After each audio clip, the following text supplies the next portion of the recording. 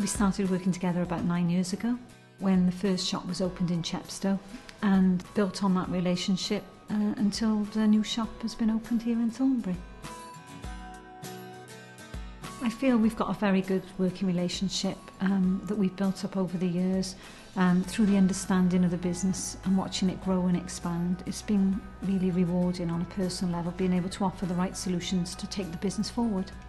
Alison advised me when would be a good time to approach with an application and what exactly to bring with us. So we brought a profit and loss and a cash flow forecast. From the time that Sullivan met with me and provided me with the paperwork, it was 48 hours until I was able to deliver the agreement of the loan for him. I think that was due to the fact that the right information was provided, the report was supported by our credit risk team, and the answer was able to be given in our favour. I had a big smile on my face when the loan had been sanctioned, and I couldn't wait to let Sullivan know, and I knew he was really busy and he's always difficult to get hold of on the phone.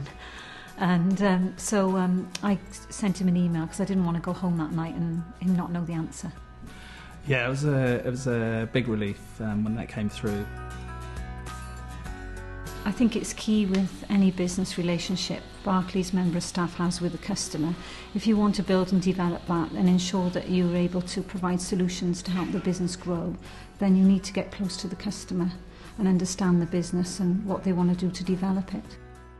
It was so important to look at the business when it was a shell, and obviously talk through all the refit and what the fixtures and fittings were going to involve, to know what Barclays was providing the finance exactly for.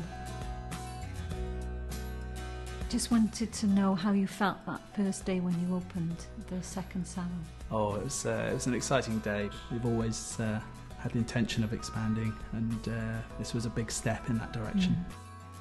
It's a great feeling being part of this, to see a business grow and expand over, quite a short period really.